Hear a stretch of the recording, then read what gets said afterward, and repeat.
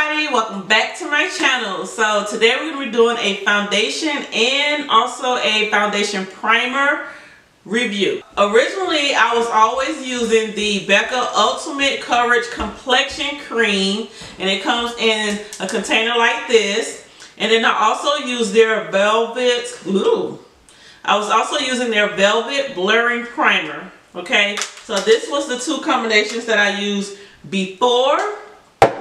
So now we're going to be trying the Backlight Priming Filter, which I'm very nervous about, to be honest with you. And also I'm going to be trying the Ultimate Coverage 24-Hour Foundation. So the foundation is in a glass bottle. I like that.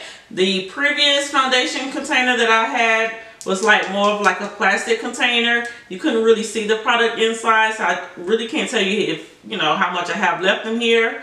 But I like the fact of having a glass. Okay, I'm going to try to stick with just using the Backlight primer. You guys know I love the Ever Matte Poreless Perfecting Primer. This is my like holy grail for my skin. Oily skin people, you need this primer in your life. The Ever Matte Poreless Perfecting Primer. This is also glass. Pump. So anytime there's like pearls inside of a primer, anything that says anything remotely close to shimmer and glow or pearlescent, anything like that, luminous, people with oily skin tend to run from those type of products simply because their skin produces so much oil.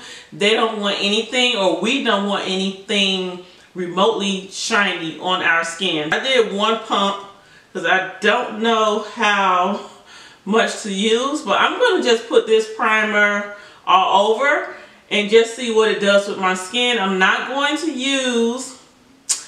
to try not to use my Ever Matte Poreless Perfecting Primer. I'm just going to put this on everywhere and just blend it. So it has like a clean scent.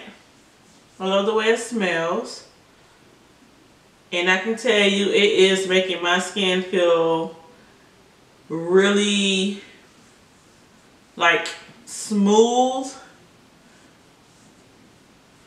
It doesn't feel like it's going to be a very good primer for my oily skin. You can already see that it's making me look sort of like dewy. Okay, you can already see that. We're going to move on to the foundation. I have mine in the shade Espresso. Now I don't know if Espresso is my right shade. It looks like it's probably going to be a tad bit darker than what I prefer. I was looking at the website and just going by, let's see, the shade Espresso falls under the neutral category. So if you don't know, they have warm, neutral, and cool undertones that you can select your foundation color from. And Espresso is the second darkest under the neutrals. So this is probably going to be too deep for me. I can probably go up 1 to 2 shades, which is going to be Mocha 1 shade up, or either Terracotta, which is 2 shades up. I probably should go for Terracotta, but we're going to use this today for demonstration purposes. I can always brighten it up a little bit with some, highlighting and stuff going on. Let's get some brushes. And I'm just going to pump on the back of my hand just to see how much one pump is. Ooh. That came out pretty thick. Definitely thick. It's not doing, a lot of running. It's thick. It's like a cream. Alright, so I'm going to use my Real Techniques blending brush. And you can see the color is, let's blend it in, let's see. Actually, it's not bad. Definitely not bad. Now, what it's going to look like when it oxidizes is going to be a different story. So I'm going to do one side of my face, and then we can move to the other side. So I'm just going in light. I'm not doing the whole pump on one side of my face. I'm just going in light because this is supposed to be a full coverage foundation.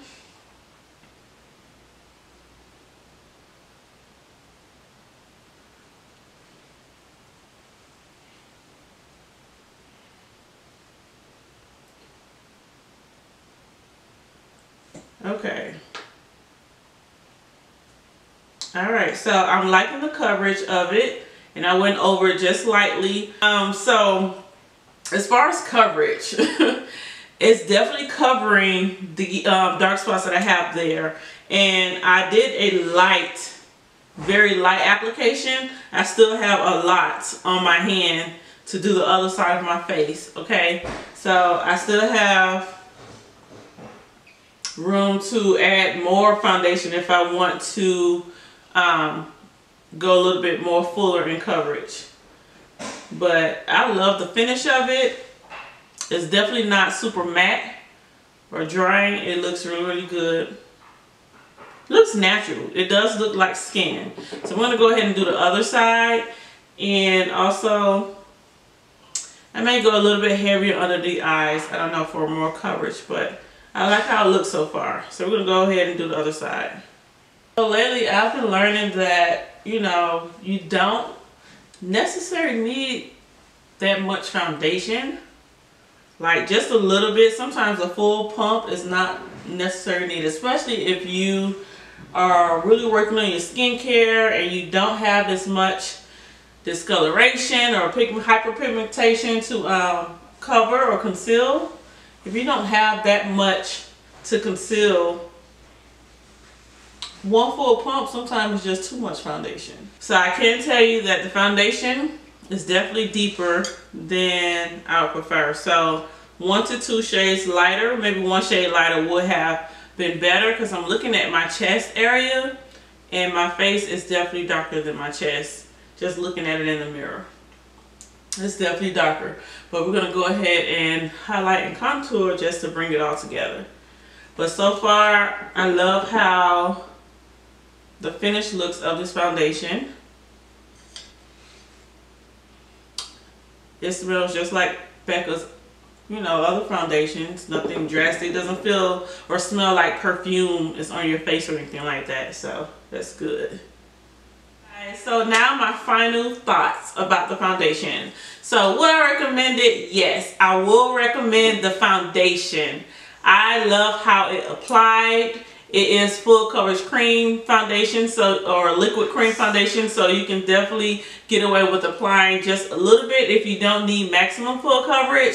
And also if you need full coverage, it is a buildable foundation. I love how it applied with just a brush. I love the finish of it. It does look skin-like. It's not super drying, nor is it a very oily foundation. So I did like that about it. I wish I would have my perfect match as far as color in this foundation.